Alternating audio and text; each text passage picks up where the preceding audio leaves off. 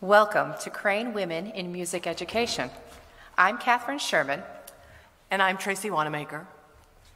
Tonight you will hear from Dr. Karen Collins, Department Chair of Music Education, Crane alumni Melinda Phoenix Hart, Jennifer Moore, Dr. Melissa Natala Bramo, Genevieve Brigida Lotz, Marshall Weil, and students Diana McKendy, Kaylee Junce, and Margaret Rempe. We will share stories and examples of how the Crane School of Music has been a tradition of innovation throughout its 132-year history, and how women music educators have been a driving force that continues today. On behalf of our Music Education Department, thank you for coming tonight and celebrating the 100th anniversary of women's suffrage and the legacy of Julia Crane. During the late 1800s and early 1900s, the educational world was dominated by the masculine influence of music educators such as Luther Whiting Mason, Hosea E. Holt, John Wheeler Tufts, Hollis Dan, and Thomas Tepper. The impact of a woman in music education was extremely rare. However, Julia Crane appeared in this list of music innovators. Her Music Institute continued with the leadership of strong women such as Maria Schutte and Helen Hosmer. Robert Gibbs, during SUNY Potsdam's 100-year anniversary celebration in 1986, described the entire atmosphere of the Crane School by stating, "Julia Crane, Helen Hosmer, and our women faculty have been not just the skeleton, but also the heart of the committed body." So who was Julia Crane and her family? Julia Etty Crane was born on May 19, 1855 in Hewitttville, New York, located in the North Country. Julia lived in the village of Potsdam with her parents Samuel from Maine and Harriet K. Bissell from New Hampshire, along with her 5 younger siblings, Jessie, AJ, Hattie, Daisy, and Violet. Her father, Samuel Coggershaw Crane, participated in the gold rush of 1849, then returned east where he cleared a farm, operated a sawmill in Hewitttville, later a chair factory, and finally served as a justice of the peace in Potsdam. Julia began studying piano at the age of 11, and by age 14 gained a well-known reputation on piano and voice in local church choirs, singing schools, and music festivals. Julia Crane and siblings are pictured here, clockwise from top left. Harriet Crane Bryant, Alan Jerome Crane, Jessie Crane Moore, Daisy Crane Sisson, and Julia E. Crane, seated on the steps of the Crane Normal Music Institute, 53 East Main Street. So, how did it all begin? I was finishing the day in my vocal studio when the president of the Normal School Board called. The teacher of music in the school had resigned, and he came to ask me if I would take the position. I answered promptly, "Oh no, I am doing a piece of work which is very enjoyable, which leaves me quite free to go and come as I like. And every year my class increases." "But," said Mr. Watkins, "the normal school position requires only 1 period of class teaching per day, conducting in the singing chapel and preparing for commencement and other school exhibitions. You may have all the rest of the time to continue your voice work." To make a long story short, our discussion of the matter grew more interesting, and I finally told Mr. Watkins that 1 class period per day was not sufficient time in which to do the work in music that ought to be done in a normal school. That the only thing that would tempt me to take the position, which would be the privilege of working out a plan, which had been in my mind from the time I completed my normal course.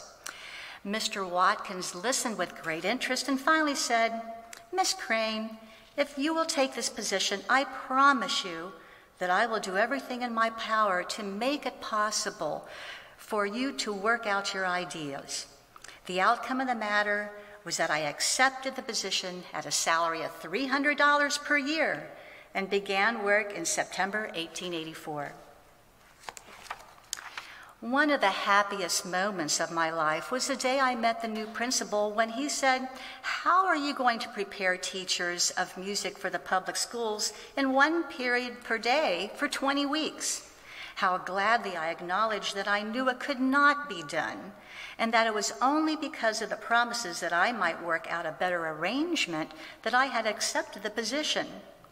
The music program for the normal students made it possible for any student who so desired to study music throughout the 4 years course.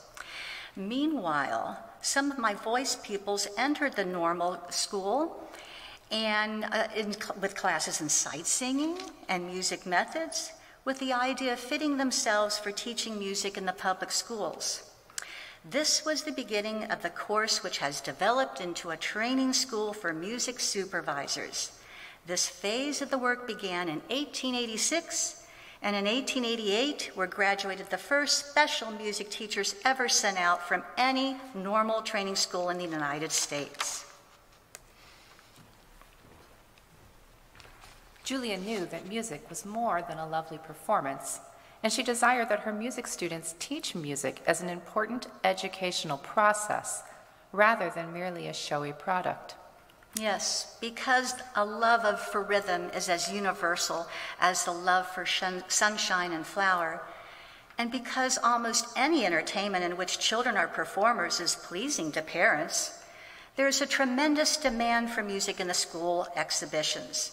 In most towns of music schools are judged entirely by the attractiveness of the entertainment.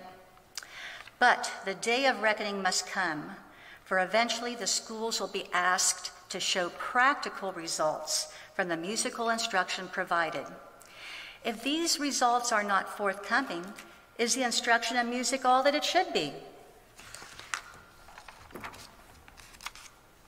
Dr. Melissa Natal-Abramo has answered that question.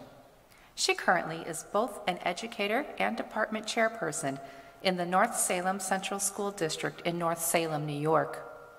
Dr. Abramo teaches music and gifted and talented and leads teachers in music, art, family consumer sciences, and technology. She is a proud graduate of the Crane School of Music with a degree in flute performance and music education. Dr. Abramo completed her master's degree at Northwestern University and her doctorate at Teachers College, Columbia University, both in music education. Her approach to teaching is one that ultimately embodies curiosity and exploration.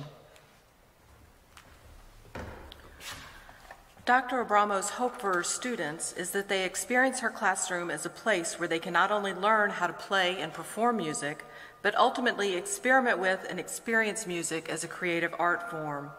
This could take the path of high school students creating music or multimedia presentations in a music production course, or young band students exploring how expression markings change the way we hear and express the music we learn. Her pedagogy borrows from the tradition she learns herself as a musician, as well as the rich pedagogies in fields such as media literacy, inquiry, and problem-based education, and social-emotional learning.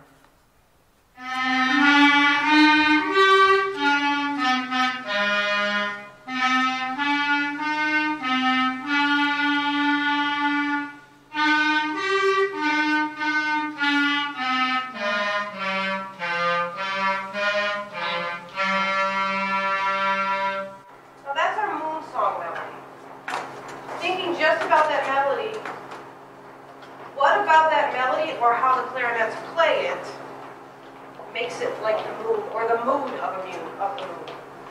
Somebody, Sean, what do you think? It's just like sounds off your Sounds of the mood? Yeah. Sounds like Mood. Think about whether or not there's something about the melody that makes you think like that, right? slow and It's all connected and slow. Can you show them what you just did with your hand? He did this. Now, clarinets have the music in front of them, so they can verify this for me. What's the shape of the melody? ooh, check your clarinet. Goes like that, right? Yeah. And then it goes like that again? Yeah. It has a particular flow to it. Also, Brian mentioned that it sounds connected. I'd like you to pretend, the clarinets, you're going to play it this way. What if the notes had dots over them? It's like short. Can you play it that way for me? Pretend it had dots over. Clarinets, play it for us that way.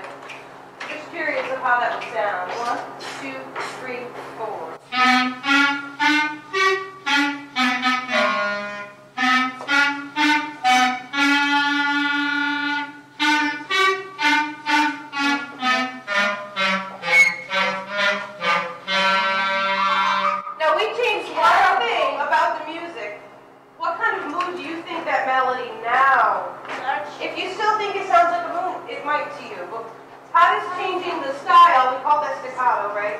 How does that change it for you? I think it kind of sounds like because it's kind of like Sounds like a storm. Why do you think it sounds like a storm? What is it? Jack, you? it's angry. It kind of sounds like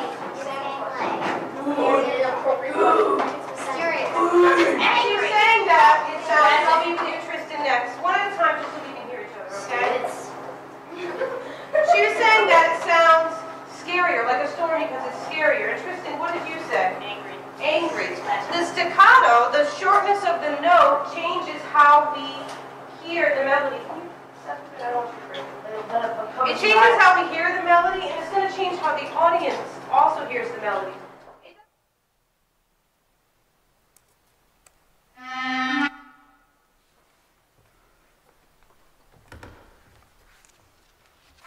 During the beginning of Miss Crane's teaching career, the field of education was built upon two competing ideas. One was the result of past pedagogical practices of memorization and recitation that were popular in the mid-19th century. The other was the beginning of the progressive education movement of the late 19th century, which placed a focus on creative exploration by the student rather than the instructional method of the teacher.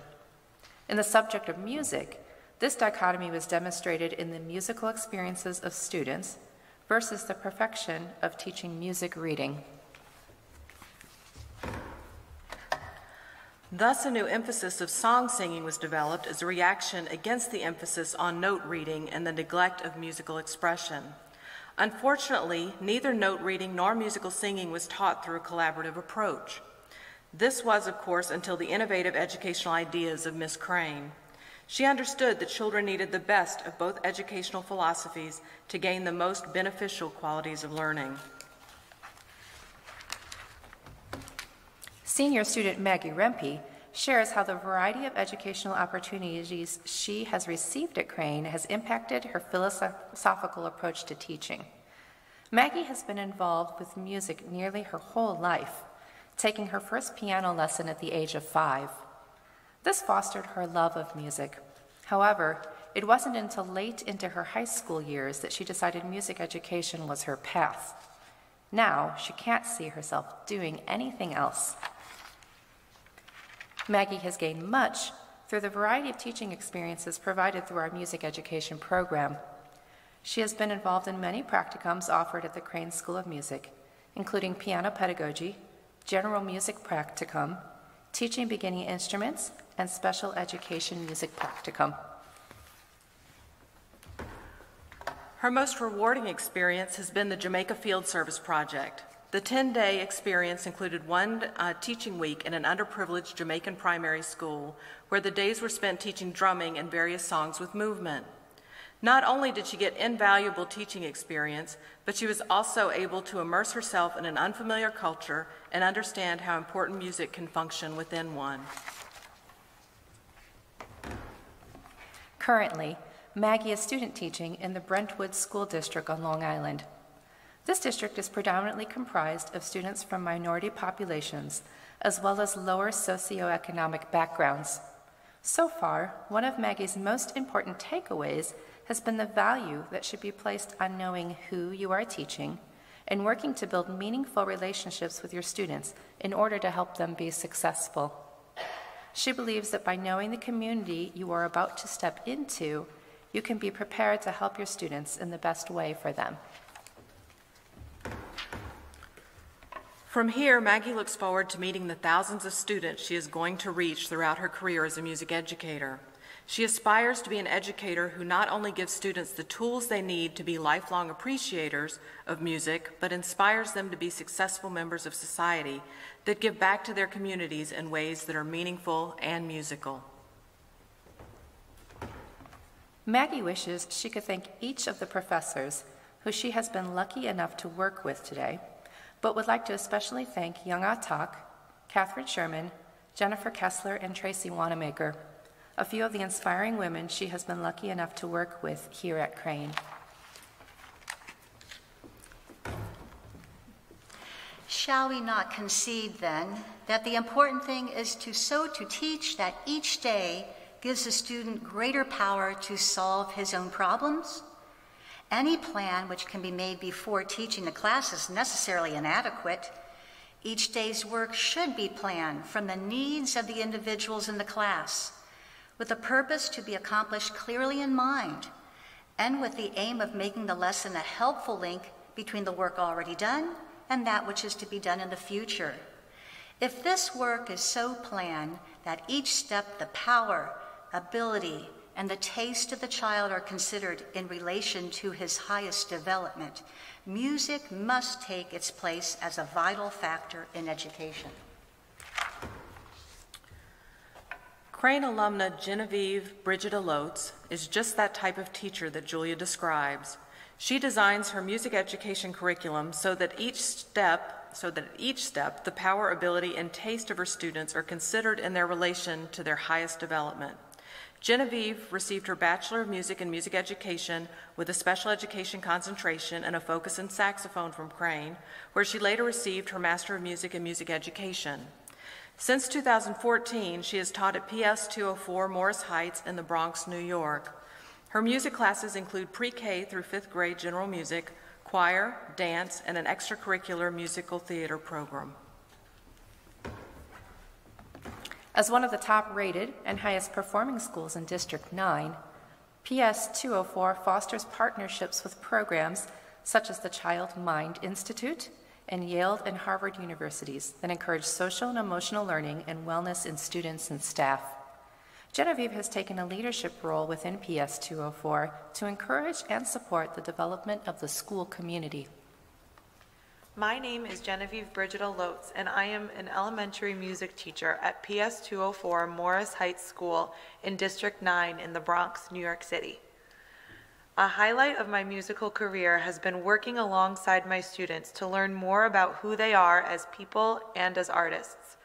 Many of my students truly love and participate in the arts, whether it be singing, dancing, drawing, writing, or simply listening to music throughout their day. Like most young music teachers fresh out of college, I entered the field with the best of intentions. However, my lessons included content that I merely assumed and hoped my students would like, instead of what they actually liked. I did not begin with my students' interest at the center of my teaching. I used February, Black History Month, as the only time to address the civil rights movement and influential African American people in the arts. I assumed that all students needed to learn Western notation before they left 5th grade because that's how I grew up. I'm fortunate to be the only music teacher at our school, so I see many children grow up year to year at PS 204. Through 6 years of conversations, experiences, successes, and challenges with my students, I have learned the importance of empathy. So many students yearn to be heard, understood, and accepted for who they are, as well as how they are growing into their own identities. Once I consciously put that at the center of my teaching, relationships and connections that were made intertwined with students feeling more accomplished and open in their music work. In this video, you meet a few 5th grade students who I have seen grow into incredible artists who are learning to embrace who they are and assert their own styles into their music work. I have known a couple of them since they were kindergartners at PS 204. The objective of their project is to choose a song that resonates with you and teach yourself how to play it using any resource you can find. Aminata is a 5th grade student who has been working on Scars to Your Beautiful by Alessia Cara. She began learning the notes on piano after finding resources online with the piano letter notes. She is now choreographing a dance that connects to her song. Why did you decide to do this song? I decided to choose the song because it has a message and it lets you express yourself the way you are. Talk about what you had to do in order to learn this song. In order to learn this song, I used a sheet of music, not necessarily a piano sheet of music, but the ones with the letters. Yeah. Because I'm not really comfortable with piano sheet right now. Currently, I'm using a piano book that actually has the notes and everything, and it's actually helping a lot. And how do you feel now after you've accomplished what you have? I feel proud of myself because I accomplished a lot on the piano and using the sheet music, and also Miss Bridget for helping me out. Christian and Matthew are 5th grade students who love Travis Scott. His song, Butterfly Effect, was their first choice when they started their project. Unable to find a non-traditional form of notation, I was able to help them explore Western notation and concepts of melody and accompaniment. And the most challenging, when I started doing like the melody of the lyrics, for me, like I thought it was really difficult at first, but like when I started doing it more and more, it started being fine. How do you feel about what you've done? I feel proud of myself. Why is that? Because we actually are done with it. Like, normally I wouldn't do something like this. Like finishing a whole chorus of a song and actually doing the beats. In like a couple of days. Yeah. So it's amazing. Like only a couple of weeks. Brian and Shakeen are 5th grade students learning Panini by Lil Nas X. They learned the song on piano using an online video tutorial. Both talented artists, the boys decided to add digital art components to their work. The artwork will be displayed while they play the song for their showcase.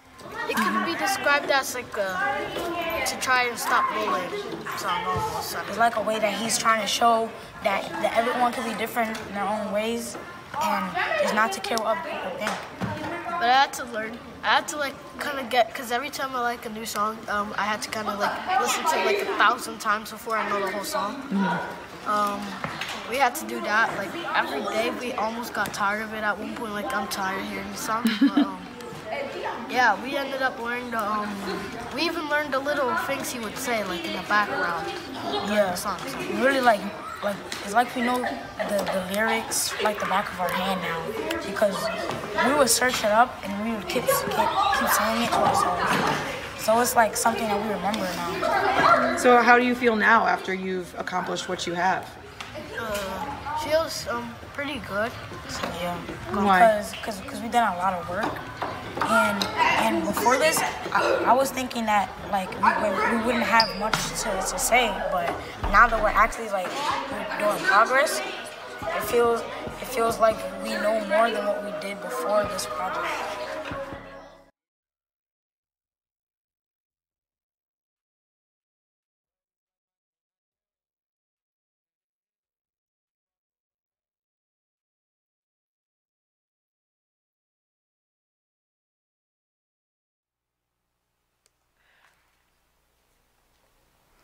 The likes or dislikes of an adult, or even the speculations of the mature mind, are no proper basis for methods of teaching children. The child's tastes, his various states of mind and body as he passes from infancy to manhood, must decide these methods. If music holds its place in the public schools, it must meet the demands of the children. What is this demand? It is a demand for the power and the means of expressing themselves. Music opens up one of the most universally available avenues for active self-expression that is known to man. Musical instruction must be so conducted in the schoolroom that it takes a dignified place in its relation to the other work of the school and must enable the pupils to do things. Teach knowing that your work must stand for all eternity. Crane music education student Diana McKenty does teach to meet the demands of her students. She designs her instruction to match their demand for the power and the means of expressing themselves. Diana will introduce an example of this now.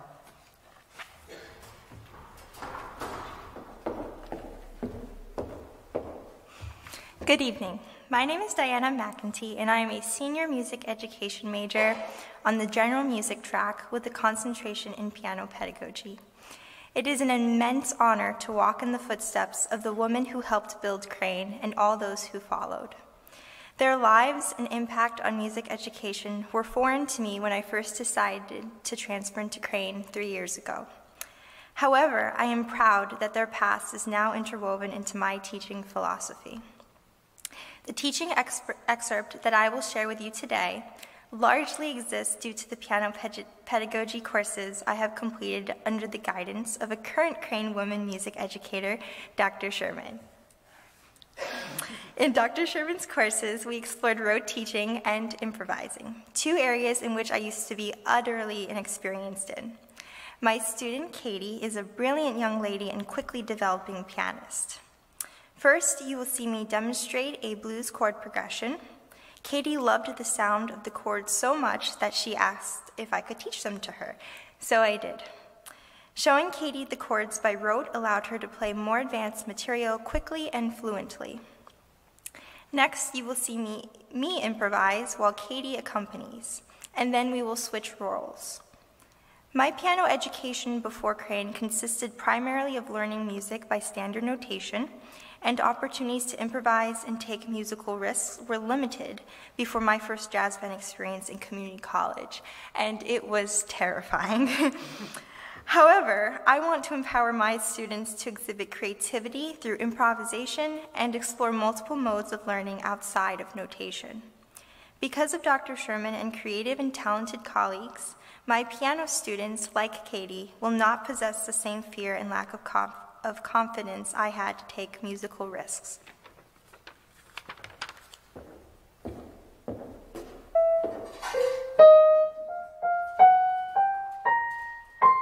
Yeah, or you can end on your Two fingers. Okay. Now, should we play this in triple meter or a 4/4 meter? So 3/4 or 4/4? So 1, 2, 3, 1, 2, 3, or 1, 2, 3, 4. It's gonna sound really. I don't. You're like me. So okay, this would be 3.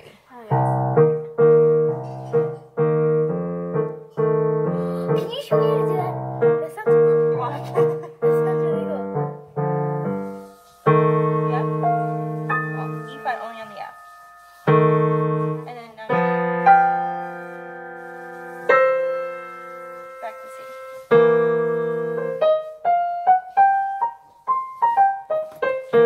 Okay, so I'm going to attempt to solo up here while you do the chords. Then we're going to switch. Okay? Oh, thanks. Okay. So. You start them off.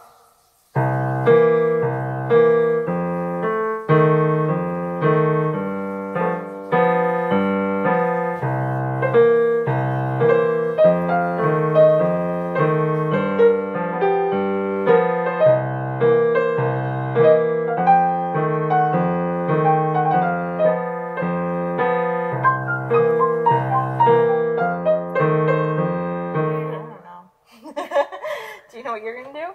Nope. Okay, so what are some ideas that you can do? What can you change? What are you in charge of?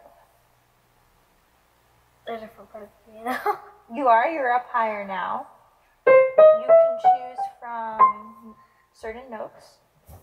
Yes, and I don't do repeated. I don't do a repeated pass. You can play more than one note at a time though. You don't have to play Yes. chords, but you can play like, right? You can play combinations of notes as long as it's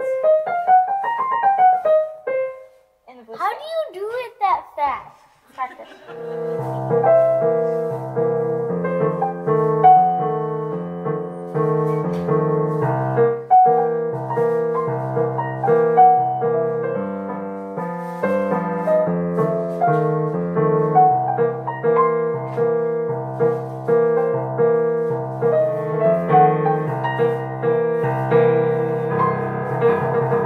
Make lots of noise. I'm talking like a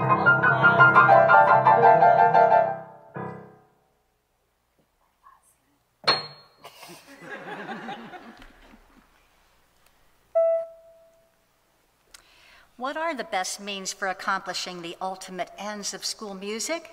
Any one of which taken alone seems to me entirely inadequate. Any one exclusively employed must necessarily fail because it touches but one side of a many-sided piece of work.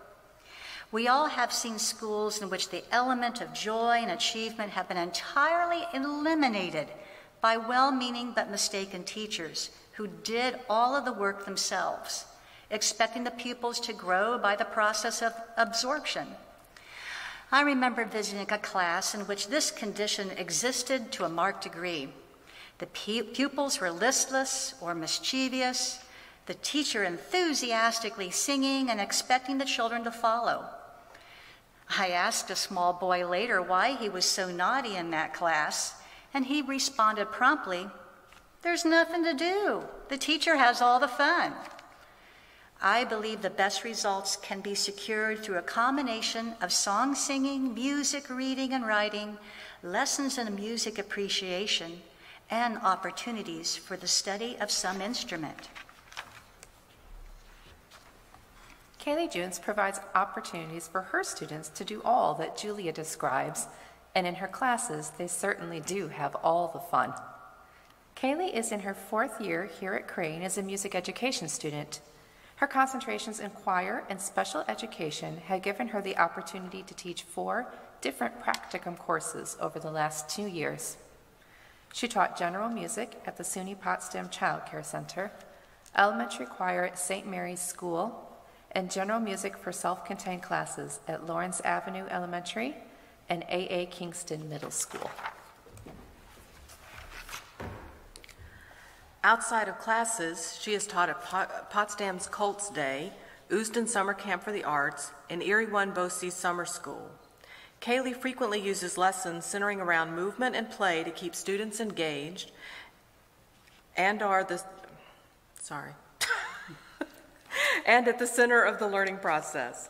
The following selected media shows excerpts from some of these lessons.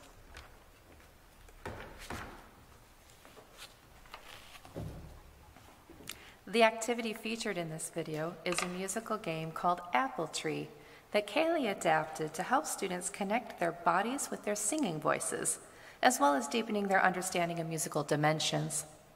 Each round of Apple Tree involves students singing a song and walking in a line to the beat. Before each round of the game, one student would choose a musical dimension to dictate their performance. For example, if a student chooses forte, students would not only sing loudly as they walk, but they would also take bigger march-like steps. As the rounds progress, Kaylee asks questions to check for conceptual understanding, and the game continues. This is one of the students' favorite activities in her general music practicum class. It's going to get long, so we have to make sure that we're walking really long steps. Here we go. Here we go. Apple tree, will your apples fall on me? I won't cry, I won't shout, if your apple knocks me out. If your apple knocks me out. What are we going to do when you're done here? Right. Genevieve, how should we sing it? Piano, we did piano. Can we do it another way? Forte. Is forte yelling? No. Let's do our best forte. This is the last time. Here we go. Apple tree, will your apples fall on me? I won't cry, I won't shout, if your apple knocks me out.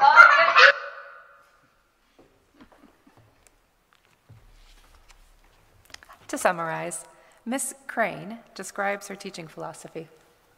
If the teacher is ready to respond to the thoughts of the pupils as they are to hers, she will soon find a freedom of execution and a refinement of expression that have not been dreamed of before.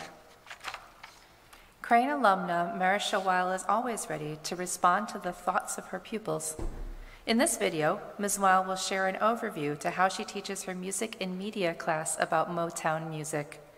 She provides multiple contexts for students to observe, discuss, and reflect on the music, people, and culture of the genre, so students understand Motown from multiple angles. Some of the themes in this unit include race, gender, power, and control.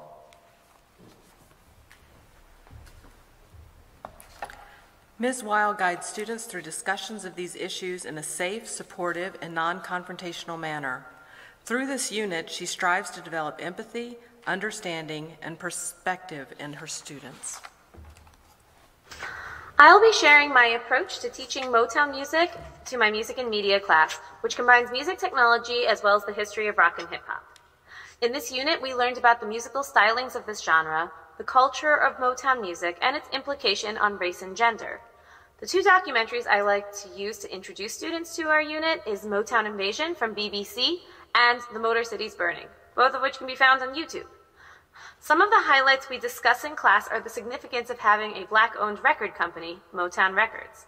Additionally, we examine the look that Motown Records put out and its implication. For example, if we look at this picture of Martha and the Vandellas, we can make observations that reflect the culture surrounding Motown music. Some of the observations my students made were that the performers were all wearing the same outfits. Additionally, they all have large wigs on, which look similar if not identical. This is culturally significant for two reasons. Firstly, it created the idea of glamour and wealth. This polished, glamorous look is what allowed Black artists to be suitable, quote unquote, for a mainstream white audience.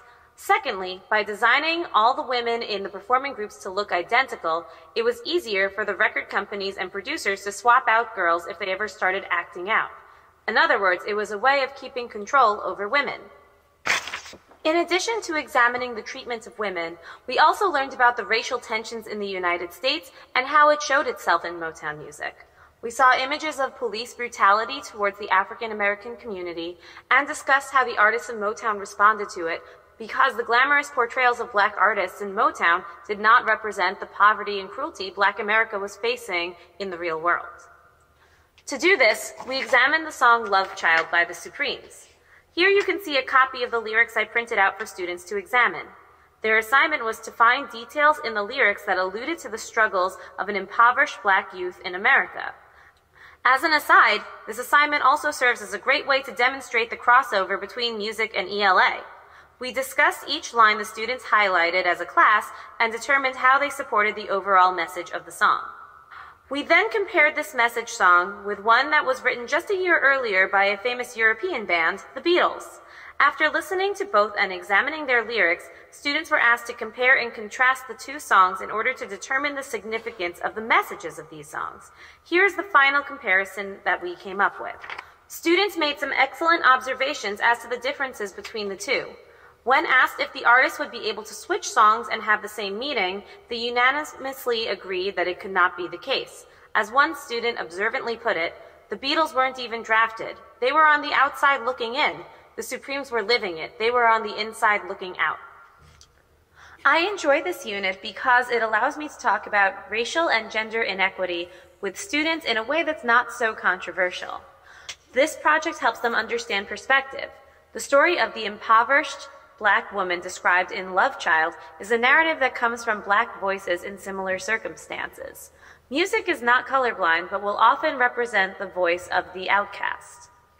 Finally, we finished this unit by watching the movie Dreamgirls, or at least parts of it that I pre-selected, where students had to make correlations about what we learned in class to what we saw in the movie. This added an emotional element where students felt anger, sympathy, or joy for the different characters. I think this activity added another layer of understanding because it showed the people of Motown as humans. The information they learned about became less about the facts and more about humanity and ethics. Here you can see the graphic organizer that the students used to hold on to their thinking as we watched the movie.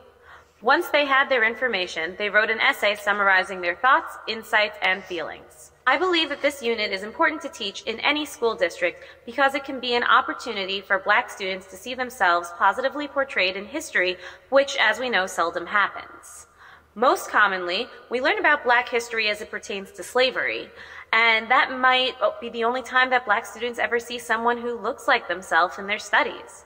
Even in schools with small Black populations like where I teach, it's just as important for students to see positive and empowering Black figures to break pre-existing stereotypes and make an effort to create compassion and acceptance. It is important that we learn to guard against the tendency of becoming so wrapped up in our own work that we forget to investigate the work of others. The true teacher must always be on the lookout for the good things which the experience of others has given and is giving to the world, and with careful judgment, discarding the useless or inferior plans to fill their places with improved ones. Keep your eyes open for the light. Work with sincerity of purpose. Have no fear when your pet theories are demolished, for nothing that is right can be destroyed, and the destruction of the false makes way for the true. Crane alumna Jennifer Moore states that it is an overwhelming honor to be recognized as one of the many extraordinary Crane women in music education. Her own school music teacher, Terry Salzgiver, was also a Crane graduate and is the reason why she ultimately chose to enter this deeply rewarding profession.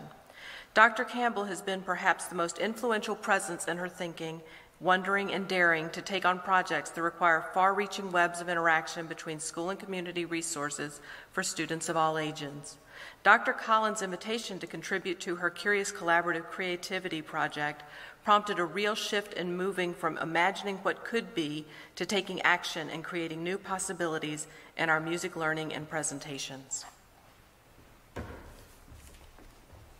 In the words of Jennifer Moore, music education at Willsboro Central School is about opportunity. To borrow Christopher Small's term, we are a musicking school. Students have opportunities to gauge as much or as little as they desire. Students can sing at Carnegie Hall, the local Grange Hall, or the community nursing home. They can learn their favorite songs on ukuleles or the piano, create podcasts, design and build instruments with a makey-makey device or old-fashioned wood, glue, and tape. They can participate in traditional festival ensembles or explore multicultural practices with visiting artists. They can hold the Instrument of Hope, designed by the survivors of the Parkland shooting, or the Stradivarius violin of a master teacher as she prepares her teaching space. All of these opportunities are designed and curated to provide students with the skills and experiences they need to step into a larger world and know that they too can make valuable contributions to their community at any age.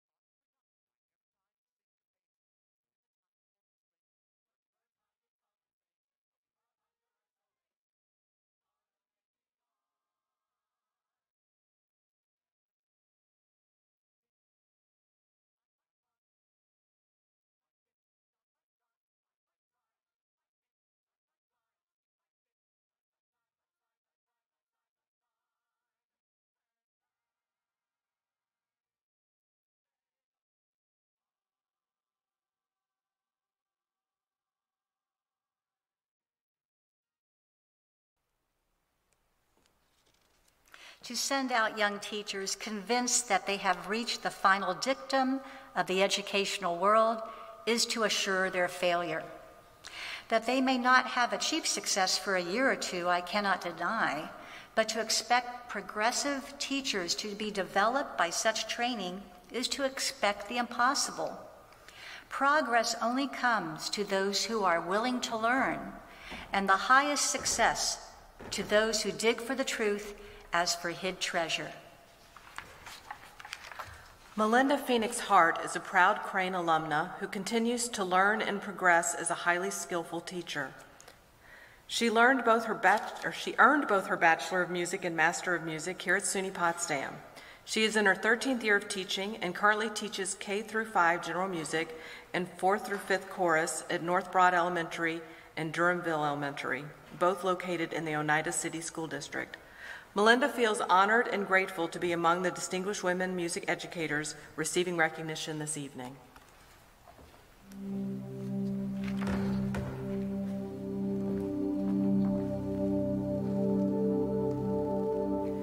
The first step for creative teaching is to reach the student on a personal level, understanding their world to the best of my abilities in order to better understand the context from which they will be engaging and learning within my classroom.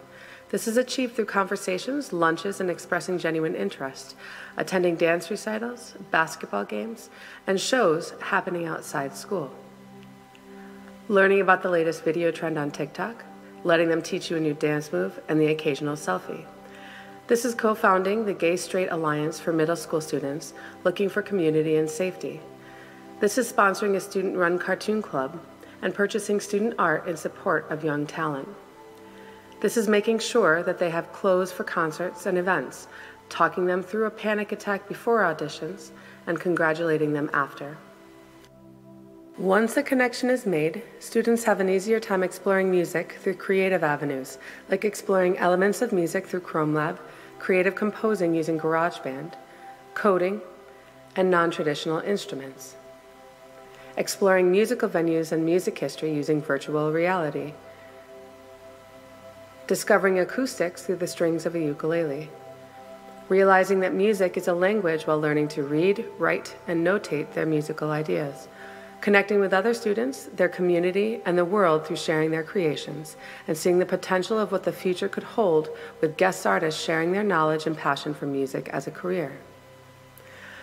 My students and I collaborate on a variety of levels, starting with working together to establish a creative learning environment that works to the advantage of each student, without taking away from any other student. Each class establishes normals for behavior and expectations, incorporating ideas like flexible seating or accountability checks. We explore the positive character dispositions necessary for a successful ensemble through games like Jenga.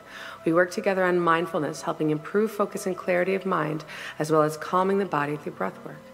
I strive to set an example of teamwork for my students by continuing to collaborate with colleagues at the local level and beyond, including maintaining a connection with Crane faculty, alumni, and students, hosting student teachers, being part of presentations and panels, accompanying and creating motivational videos, help share a visual example of collaboration for my students. Although it sounds simple, my most memorable musical experiences with students are often the day-to-day moments, but there are some big memories worth sharing, such as taking a group of young singers to Hershey Park, singing the national anthem at a Syracuse Crunch hockey game, caroling for festive audiences, Veterans Day concerts where students taught the audience about a Pau Mia remembrance table, winning the It's a Zoo literary musical competition with student collaboration, helping a group of passionate middle school students arrange a rockin' rendition of Come Sail Away, encouraging a shy kid who wasn't really liking baseball to try out for chorus in 4th grade, then listening to his college audition songs 9 years later, working with young theater students in show after show and seeing them pursue their passion in college and beyond, introducing a student to GarageBand, arranging one of his songs for a chorus to sing, and a few years later learning that he just dropped his first album. The countless notes and letters, chats over coffee, and pictures sent to me by students who have long since left my classroom. Thank you for the honor of sharing my students and a few of our experiences with you this evening.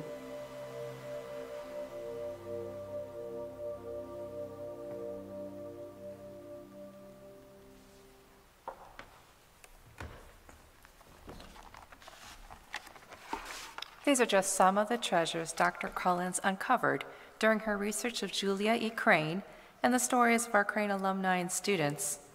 We invite you to read more in her book, Messengers of Music, The Legacy of Julia E. Crane, available from Information Age Publishing, Amazon, and in our campus bookstore. Thank you to the Crane women in music education that continue to make a positive impact on the lives of children and adults alike. Julia Crane's favorite song was Annie Laurie. It is a tradition that her ensemble, the Phoenix Club, continues to sing this song at selected performances. Members of the Phoenix Club are here this evening to share this song with you. At this time, while the song is sung, Dr. Collins would like to present award certificates to the selected Crane women in music education.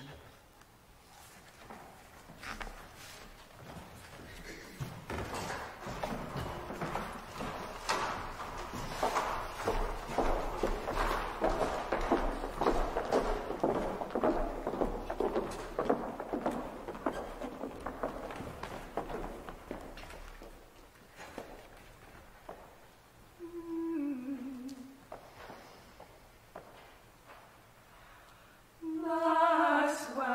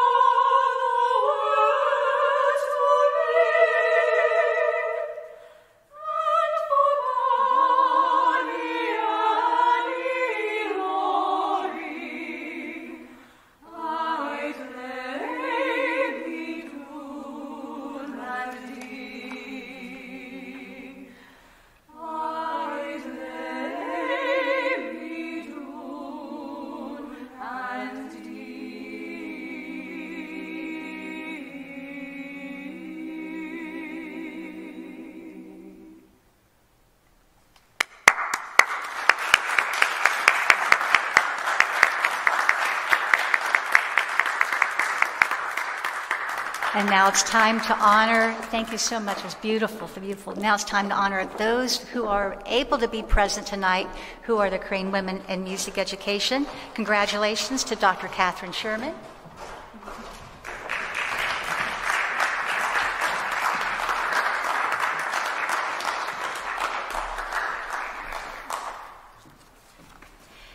And Mrs. Tracy Wanamaker.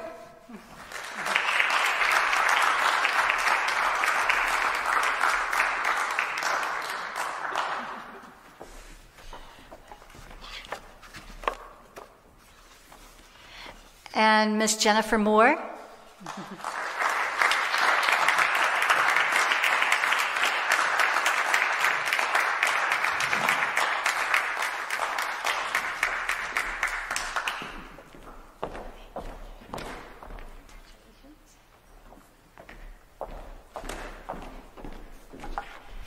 Melinda Phoenix Hart.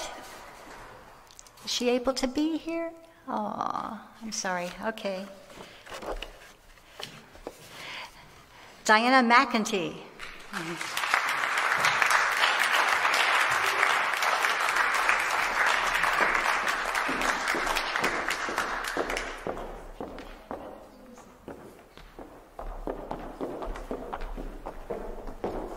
Thank you all for coming this evening and sharing this event with us. Please join us for refreshments in the lobby with our Crane Women in Music Ed. Thank you.